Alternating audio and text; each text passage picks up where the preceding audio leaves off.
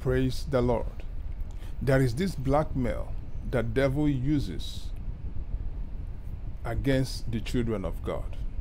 And the blackmail is this. Devil tries to make you believe that God cannot answer your prayers because you are a sinner or because you sinned. And I want to tell you, it is a lie from the pit of hell.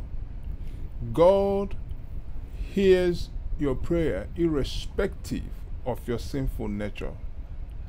The devil is the accuser of the brethren. Ask yourself this. If God is your Father, He heard the prayers of demons. Demons prayed to God.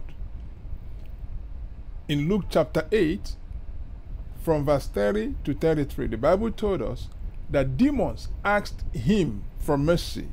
They made a request and God honored demons. If God could hear prayers of demons, how much more you, His son? He paid your price. His daughter, He paid your price. How much more you?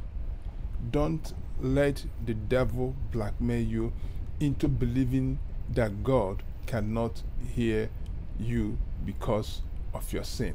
No, it cannot stop you from being heard. God bless you. I just want you to know your stand and your authority in Christ Jesus.